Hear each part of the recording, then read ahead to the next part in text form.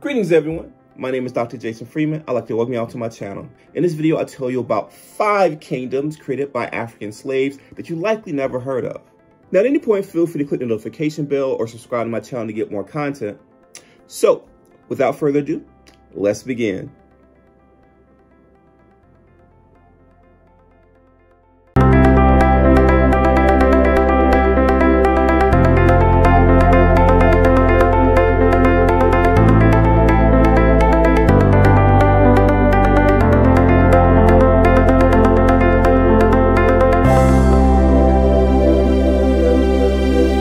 Now, one of the things I've been trying to do in my teaching, as well as in these videos I've been posting on YouTube, which are just an extension of my teaching, is to try to push back against the narrative that historically Africans have just passively accepted oppression.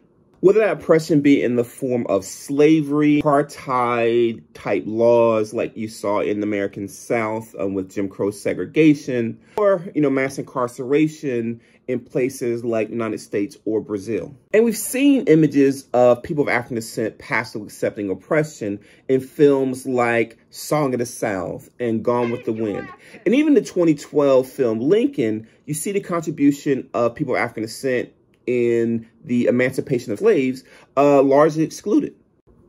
Nevertheless, there are a lot of examples of people of African descent who fought back against oppression, and in the case of the Creole, actually succeeded.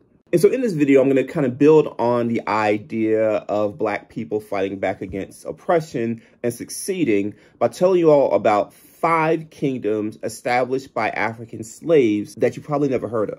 Now, the first kingdom I want to talk about is the kingdom of Nannytown in Jamaica. Now, some of the most famous Maroon communities in the world are the Maroon communities of Jamaica. They were even referenced in the 2014 film from Chris Rock, Top 5. I was just in meetings. Oh, hey, Andre Allen. Hey, white bread. Happy birthday. Thank you, man. I cannot wait to see the movie. I'm so glad somebody's finally telling Bookman's story. I mean, no one talks about the Maroon slaves. I know, they're so overlooked. It's crazy. But you probably never heard the name Queen Nanny. Now, Queen Nanny was the name of the leader of the Windward Maroons who inhabited the eastern region of Jamaica. Now, it's believed that she was born in Ghana in the 1680s and ruled as Akan Queen or Queen Mother from 1725 to 1740. Now, Queen Nanny actually created 2 kingdoms. The old Nannytown was a village in the Blue Mountains of Jamaica, the longest mountain range within the country. Now, the inhabitants of Nannytown mainly included the descendants of former slaves who had escaped first the Spanish occupiers of the island, and then later on you had slaves who had escaped the British and their descendants who helped create Nannytown. And then you also had members of the Taino native peoples who had already inhabited Jamaica prior to European colonization. Nannytown was well defended. It was actually positioned at the highest point within the Blue Mountains, which made surprise attack almost impossible. It overlooked a river, which again made it partially inaccessible to troops who tried to invade. It was guarded by armed sentinels, basically African and African descendant guards who would communicate with each other using what's called an abeng, which is a side-blown flute. They utilized guerrilla warfare whenever people did attack, which was able to easily repel traditional British forces. The inhabitants of Nannytown successfully raided plantations throughout Jamaica. They would free slaves and also steal weapons.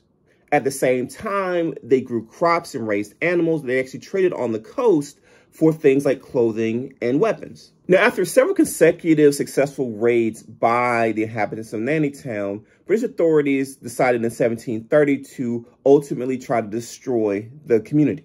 Between 1730 and 1734, Nannytown withstood multiple direct attacks by the British militia.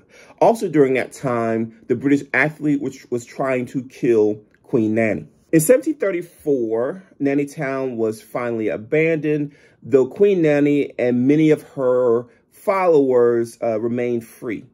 New Nanny Town, also known as Moortown, was established in 1740 after Queen Nanny and her Windward Maroons signed a truce with the British.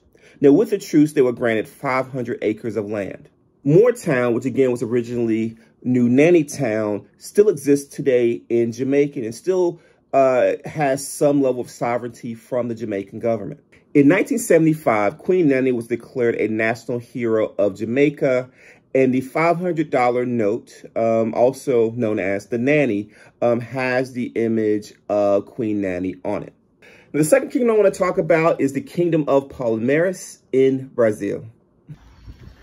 Hey guys, so as I was editing the video, I realized that I was saying Palmares incorrectly. I was saying Palmeiras, so it's Palmares in Portuguese.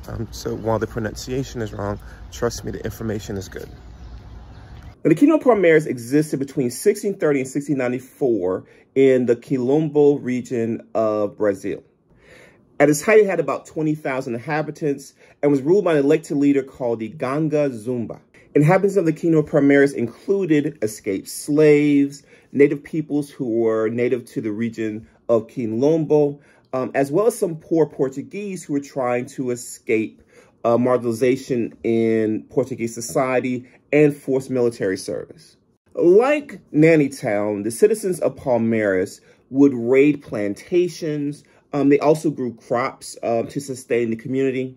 But one big difference was that when the Kingdom of Palmares would send people to raid plantations, when they captured slaves, so captured people who were enslaved, rather than freeing them, they actually kept them in slavery to help grow crops.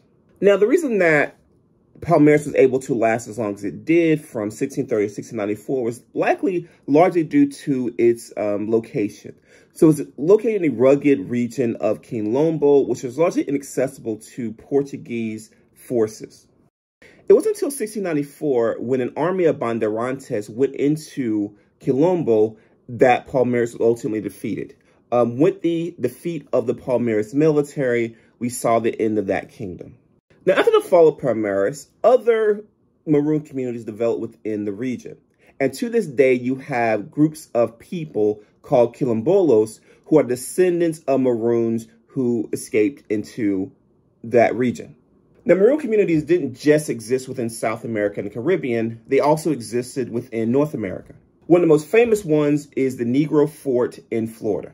Between 1815 and 1816, about 800 African slaves, as well as 30 Choctaw natives, lived within a former British fort. The fort was abandoned by the British after the war in 1812 and was quickly taken over by native peoples and, again, escaped slaves from American plantations within the region. Now, like Nanny Town and Palmares, the former slaves actually crossed from Spanish-controlled Florida into the United States-controlled Georgia and raid plantations. And with those plantations, they would free people who were enslaved there. The group was led by a black man named Garson, as well as a Choctaw chief. In 1816, General Andrew Jackson, who would become the 7th president of the United States, ordered the fort to be destroyed. He petitioned the Spanish governor of Florida to destroy the fort. At the same time, he ordered a major general to go in and destroy it with the help of the Creek native peoples. After a series of failures by American and Creek forces, the fort was ultimately destroyed when a shot hit a gunpowder magazine and exploded, destroying the fort. After the battle, Garson and the Choctaw chief were captured and handed over to the Creek. Garson was shot by the Creek, and the Choctaw chief was scalped. And while some survivors were handed over to the Creek, others were re-enslaved into the United States. Now, the fourth kingdom we'll talk about is the village of Ganvié in the nation of Benin. Now, technically, Ganvié was not established by escaped slaves. However, it was established by individuals who were trying to escape slavery. Let me explain. In the 18th century, members of the Tofanu tribe fled to Lake Nakwe in Benin to escape soldiers of the Dahomey and Fon kingdoms. A while ago, I did a review of the film The Woman King. Within that film, you had the Agoji, who were soldiers of the Dahomey Kingdom. And so, yes, some of these women were the soldiers that the Tofunu were trying to escape from, and these women were trying to capture these individuals and sell them into slavery to the Portuguese. Now, one of the most interesting things about Ganvié is that it's a village completely on the water. The structures within the village are built up on mangrove stilts that extend out of Lake Nakwe. Now, estimates of the population of Ganvié do vary. I've seen around 10,000 one place. I've seen 20,000, I've seen 30,000. Though I think most people do agree that Ganvié is the largest village that's on a river within Africa. Now, the last king I want to talk about is Yanga Kori in Benin and Sierra Leone. Now, like Ganvié, Yanga Kori was created by Africans who were trying to escape slavery within Africa. However, unlike Ganvié, the individuals who created Yanga Kori were already enslaved within Africa and escaped slavery to Yanga Kori.